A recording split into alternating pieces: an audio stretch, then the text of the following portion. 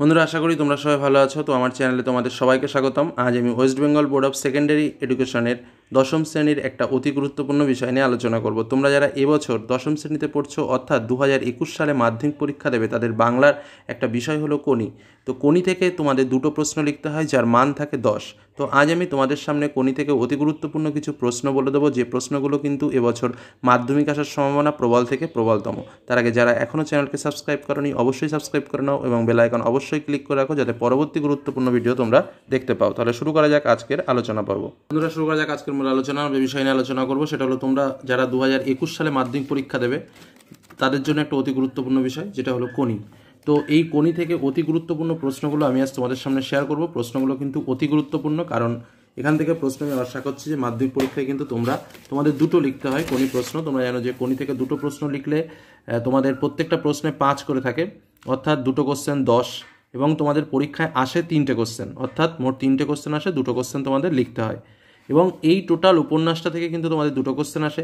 আমি প্রথমেই বলবো, তোমরা উপন্যাসের পার্টগুলো খুব ভালো করে পড়বে। একদম যে কটা পার্ট রয়েছে অন্তত একবার থেকে দুবার এই পার্টটা সম্পূর্ণ রিডিং দেবে, তাহলে দেখবে গল্পটা অনেকটা সহজ হয়ে যাবে।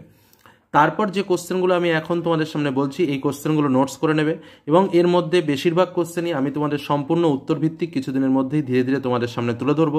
চ্যানেলের সঙ্গে থাকবে এবং সম্পূর্ণ উত্তরগুলো ধীরে ধীরে কমপ্লিট করে নেবে, দেখবে একদম ফাইনাল পরীক্ষায় কোনো রকম কোনো সমস্যা তোমাদের হবে না। এবার চলে আসি আমরা কি প্রশ্নগুলো রয়েছে সেই প্রশ্নগুলো, মূল প্রশ্নগুলো। দেখো, কনির চরিত্র লেখো।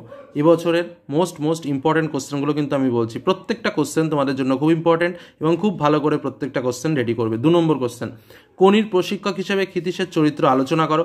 দেখো, এই যে চরিত্রগুলো সবসময় পয়েন্ট আউট করে লিখতে হয়, তারপরে তার ভেতরে কীভাবে কোটেশন দিয়ে লিখতে হয়, প্রত্যেকটা ব্যাপার রয়েছে, নম্বর পাওয়ার কিছু কিছু সিস্টেম রয়েছে, সেইগুলো কিন্তু আমি যখন নোটসগুলো তোমাদের সামনে তুলে ধরবো সেগুলো তোমরা ভালোভাবে বুঝতে পারবে। আরও কিছু কিছু নোটস আমি তোমাদের সামনে তুলে ধরবো, যেগুলো দেখলে কিন্তু তোমরা বুঝতে পারবে যে কীভাবে লিখলে নম্বরগুলো ভালো পাওয়া যায়।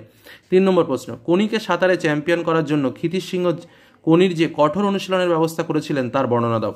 তারপরে কোশ্চেন, 4 বছরের মধ্যেই প্রজাপতি ডানা মেলে দিয়েছে। প্রজাপতি কি? একে ঘিরে ক্ষিতীশের পরিবারের কি ছবি ধরা পড়ে? 5 নম্বর কোশ্চেন, দরিদ্র ও বঞ্চনার বিরুদ্ধে কনির লড়াই সংক্ষেপে আলোচনা করো। পরের কোশ্চেন, স্টেট চ্যাম্পিয়নশিপে কনির বিরুদ্ধে যে ষড়যন্ত্র হয়েছিল তার বর্ণনা দাও। 7 নম্বর কোশ্চেন, খিদ্দা কিভাবে কনির জীবনের প্রেরণা হিসেবে কাজ করেছিল? পরের কোশ্চেন, কম্পিটিশনে পড়লে মেয়েটা তো আমার পা ধোয়া জল খাবে, কার প্রতি কার এই উক্তিটির মধ্য দিয়ে বক্তার মানসিকতা ব্যাখ্যা করো। পরের কোশ্চেন, তোর আসল লজ্জা জলে, আসল গর্বও জলে, কনির কোন কথার পরিপ্রেক্ষিতে এই উক্তি ব্যাখ্যা করো। পরে কোশ্চেন, জুপিটার ক্লাবে ক্ষিতীশের বিরুদ্ধে আনা অভিযোগ কী ছিল? এগুলির উত্তরে ক্ষিতীশের বক্তব্য কী ছিল? চলে যাব তারপরের গুরুত্বপূর্ণ প্রশ্নে। দেখো, আজ বারুণী কি? বারুণীর দিন গঙ্গাঘাটের দৃশ্য বর্ণনা করো। পরে কোশ্চেন, প্রতিযোগিতার আজ শেষ দিন, কোন প্রতিযোগিতার কথা বলা হয়েছে? প্রতিযোগিতার শেষ দিনের সংক্ষিপ্ত পরিচয় দাও। পরে কোশ্চেন, এভাবে মেডেল জেতায় কোনো আনন্দ নেই, বক্তাকে তার এরূপ বলার কারণ কি? পরে কোশ্চেন, চ্যাম্পিয়নরা জন্মায়, ওদের তৈরি করা যায় না, মন্তব্যটির যথার্থতা বিচার করো। এবং লাস্ট কোশ্চেন, এটা বুকের মধ্যে পুষে রাখুক। বুকের মধ্যে কি পুষে রাখার কথা এখানে বলা হয়েছে? কেন এই পুষে রাখার কথা ভাবছেন?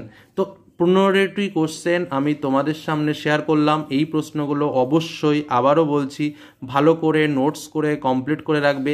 কিছু কিছু কোশ্চেন আমি ধীরে ধীরে তোমাদের সামনে সম্পূর্ণ নোট ভিত্তিক তুলে ধরবো, তার মাধ্যমে তোমরা বুঝবে যে কিভাবে নম্বরগুলো ক্যারি করা যায়, বা নম্বর ভালো পাওয়ার যে মডেল কোশ্চেন অ্যান্সার লেখার, সেটাও কিন্তু এর মাধ্যমে তোমরা শিখবে। তো এই হলো আজকের আলোচনা, এইগুলো খুব ভালো করে কমপ্লিট করে নাও।